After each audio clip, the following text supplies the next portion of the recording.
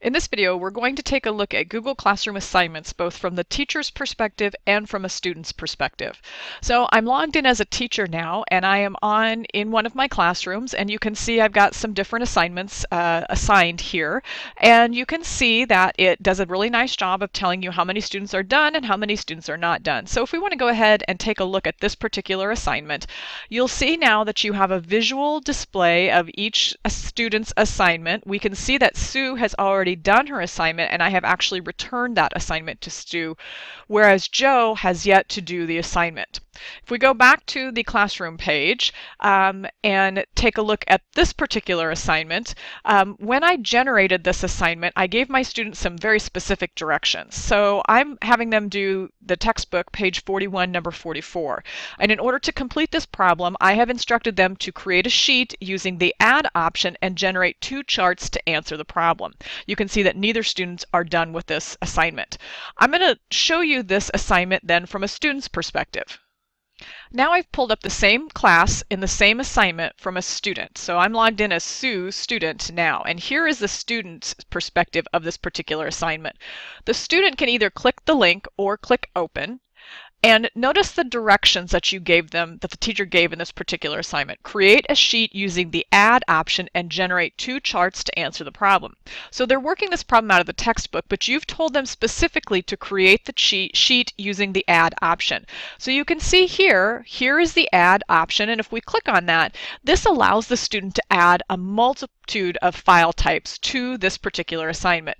Now it is possible that they could go out to Google Drive, create a sheet, and attach it in this way, because you can see you have the Google Drive option. However, if you give them an assignment like this and you want them to create a Google Doc, a slide, a sheet, or a drawing, have them go to the Add option and choose the type of document that you want them to create. In this case, we wanted them to create a sheet. So I'm going to select Sheet. And it's going to take just a minute, and we'll see what happens here. Notice what's happened. It's created a sheet for that student. It's kept the title of the assignment the same, but it's added the student's name after the title.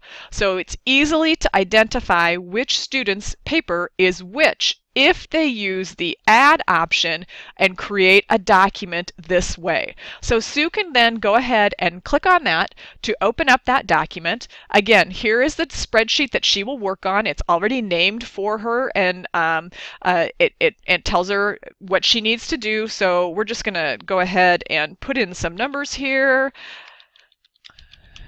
Okay, and we're going to do our little chart. So we're going to insert and chart.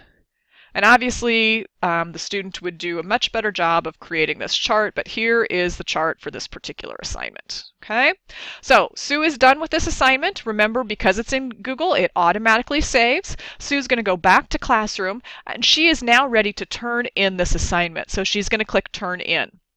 Here again, you're turning in your work. Are you sure that's what you're turning in? Go ahead and turn that in. Once Sue turns in that document, she then loses the edit rights to the document. So if we switch back over to this document, you'll see access is denied, because once the student turns in a document in Google Classroom, they lose the ability to edit that document until the teacher returns it to them. I have switched back over to a teacher account, and here is the assignment that Sue was just working on, and we can see that one student is done with that assignment. If we go ahead and enter that assignment, here again we can see which students are done and which students are not done. We can see here that Sue is done with the assignment. So as the teacher, I can come in here and click on Sue's document and open that. I can see the chart that she created, and I can grade that. I can use the comment feature to make any comments that I might want to give Sue on this particular assignment. When I'm done, then I can choose to do a number of different things. I can change the point total. So if I want to make this this is a 10-point assignment, I can choose to do that. And I can give Sue a grade. She got 10 points. And notice it automatically checks Sue's box, and I can go ahead and return that to Sue. Once I return the document to Sue, then Sue regains full edit rights and control of that document. So we'll go ahead and hit return.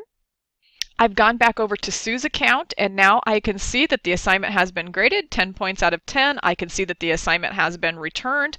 If for any reason the student needed to make changes to it, they can actually resubmit the assignment to be graded again. That is a brief overview of the assignment feature from both the teacher perspective and the student perspective in Google Classroom.